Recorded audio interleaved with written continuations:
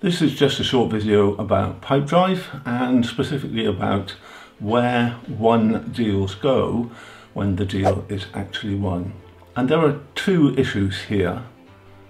The first issue is that when you click on a deal and it's won, the deal actually disappears from your pipeline, and clients often come back to me and say, I have no idea where that deal has gone, I can't find it.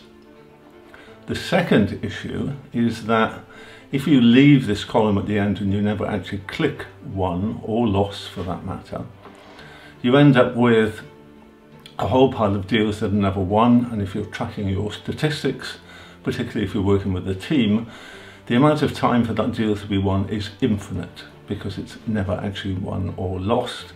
And so statistically, if you look at your insights, they really are all over the place and they don't really tell you anything. Whereas the goal is to take a deal from the point that you find the prospect and close it in terms of winning as fast as possible. I should point out here that we're talking specifically about won deals, but this also applies to deals that are lost. In the fact that if they're never marked as lost, never marked as won, they are open infinitely and clutter up your pipeline. So applies to both won and lost deals. So here we are with our pipeline, and here we have all of the open deals. I kind of do a similar thing. I've got a few here that are stuck in the lost in the weeds. Not really won, not really lost. I need to sort these out. So I am as guilty as some for having done this. So really I should mark these as won or lost. So let's take this deal for example on the bottom here. If I mark this as won, I get the animations and the deal is won. And if we take a look at our deals pipeline, we can see that this has now disappeared. The question then comes is, where has this gone?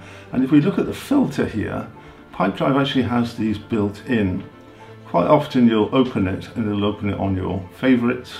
Sometimes it'll open it on owners, but actually it's in the filters. You can see I've starred this one, so it's now in my favorites. I suggest you do the same.